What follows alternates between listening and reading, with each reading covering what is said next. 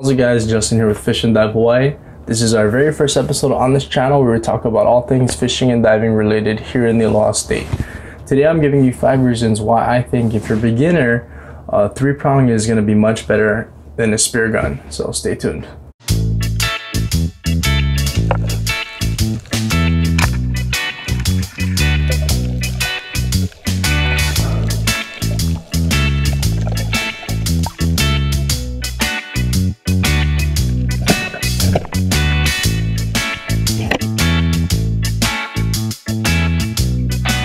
So first, let's talk about what a 3-prong actually is. The Hali name for it is a Polespear.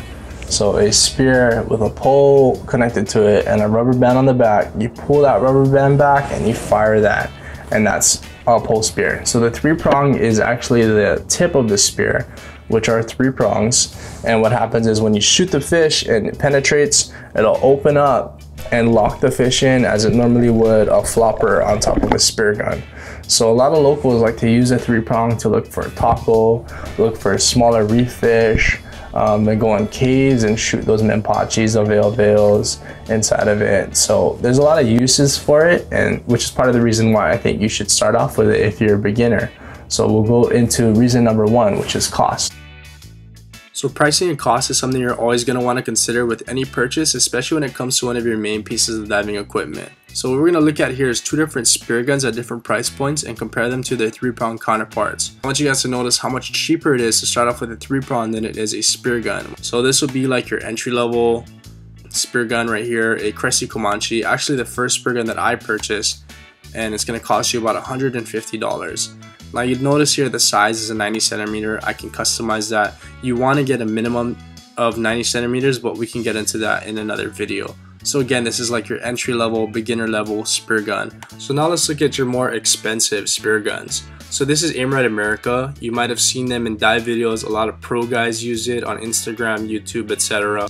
So right off the bat, you can see just how much more expensive it is than the entry level spear gun. So $1,200, $1,100, $1,000. I mean, I would rather buy a small car with that. So again, this is like your more expert level, pro level spear gun. So I'm going to say that the 3-prong counterpart to the Aim Right spear gun that I just showed you guys is the Evolve USA 3-prong. Now these guys are based out of Kona. I actually seen these guys at an expo and I wish I purchased a 3-prong because this price tag right here was probably like a third of it. So it would have been a steal for me, but I dropped the ball on that. I bought a fishing pole instead. So just based on the picture, I mean, I seen this in person and I was super impressed, but you just look in this picture and you see what kind of quality that they're putting out to the public. There's even like some kind of technology where a piston is inside of it, so when you fire it, the piston will actually drive into the fish more. This is like your next level 3-prong, and it's only $259. That's $1,000 cheaper than the Aim Right spear gun that I just showed you. And again, this is like going to be like the most expensive 3-prong that you can purchase. So now let's talk about your entry level 3-prong.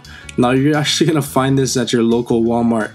I have one right down the street, so I went down here and I filmed some of this for you guys. All you're gonna have to do is go to your sporting goods aisle, wherever that is, look for the fishing gear, look for where the mask and snorkel stuff is, and there should be a section dedicated for just freediving stuff. Now you notice that there's this yellow spear in the middle for only $35. You don't want to buy that one. I find a bunch of these on the bottom of the reef floor, which tells me that they're junk quality. The other one that you're going to want to purchase is going to last a lot longer, which is the graphite one. Now there's a $62 one, which is a 5-footer. Personally, I think that's for kids. It's not going to allow you to do as much things as you would with the 7-footer one, which is the one that I actually would recommend for $84. Now I know it's $22 more expensive than the 5-foot one, but you're going to get way more value out of it because you'll shoot deeper into caves. You'll be able to do everything that you would with the 5-foot one, and you're just going to get way more value out of it, and this thing's going to last you a really long time. So again, this is like your entry level 3-prong, and compare it to your entry level spear gun.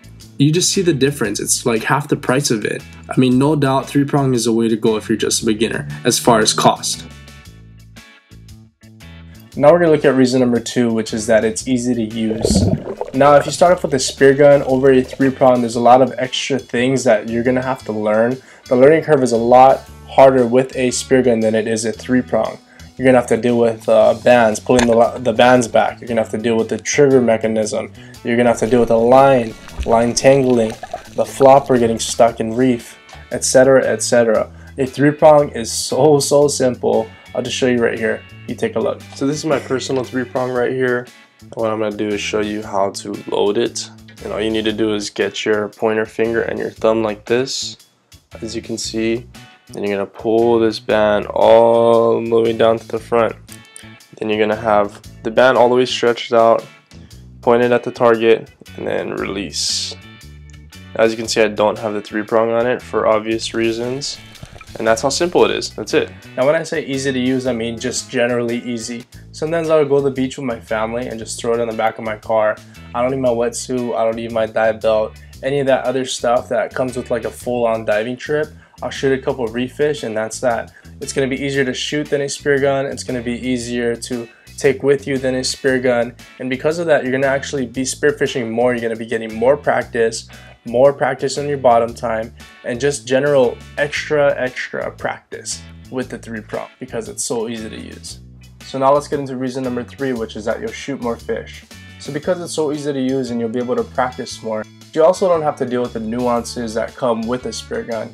When you shoot the spear gun, you have to reload it, make sure the bands are wrapped good or the line is wrapped good, make sure that your safety is off, and you're pretty much going to be taking another extra drop and waiting another 5 to 10 minutes before you can even get down there to shoot another fish. With a 3-prong, you can shoot multiple fish in one drop. As you can see here, you don't have to come all the way to the surface just to reload the 3-prong. You can just pull the band back and try again. So now let's look at reason number 4, which is that it's safer to use. Now if you're starting off with a spear gun, there's a lot of extra things that can go wrong with a spear gun as opposed to a 3-prong. You're dealing with a gun that actually has a trigger mechanism, and that's what you're counting on to hold the shaft in place as you're using the spear gun. Now I've heard stories in the past about other divers shooting each other or shooting each other's fins and stuff, or barely missing each other with the spear gun because they accidentally tapped the trigger or that the trigger mechanism failed on them. When you're dealing with a 3-prong, all you really have to deal with is if you actually poke yourself with the tip of it and that's really it. When I first started diving, I picked up a Cressi, as I mentioned in point number 1. The Cressi had a metal wishbone instead of the other material, that neoprene material, whatever you want to call it. And the metal wishbone, I've actually heard of people cutting their fingers off and stuff because they don't know how to use it. And as a beginner, I didn't know how to use it either, and it was super dangerous, especially since I just wanted to jump in the water and just shoot some fish. I really was confused.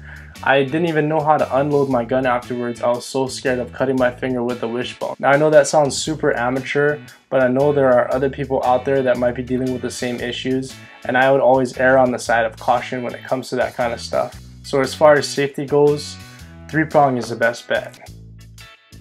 So let's get to our last and final point number 5, and that is that the 3-prong is timeless. So when you're looking at a 3-prong and a spear gun, I can almost guarantee that the entry-level 3-prong is actually going to outlast any kind of spear gun you get, unless you have like lifetime warranty or something. The only thing that you're gonna have to trade out as you go is probably the 3-prong tip.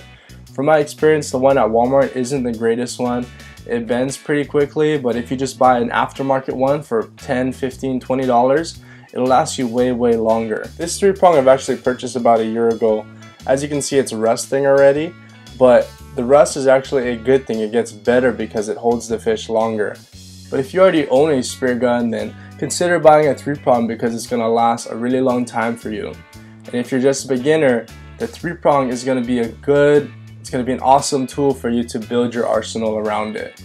I mean, it's one of those staple things that you can't really change too much. You see the new spear guns coming out with the roller guns, etc., etc. It's gonna get more advanced, but when it comes to the Polespear, it's always gonna kind of be the same.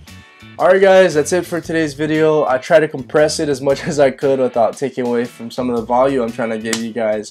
I hope you enjoyed watching. Subscribe if you want to learn more about fishing, spearfishing, also some pro tips. I'm going to be starting some fishing vlogs just as soon as the waves go down and the weather clears up. But thanks for joining me again. And comment down below if there's something that I missed. If you disagree with me about the whole spear gun versus 3-prong thing, I want to hear what you guys have to say. Mahalo nui loa.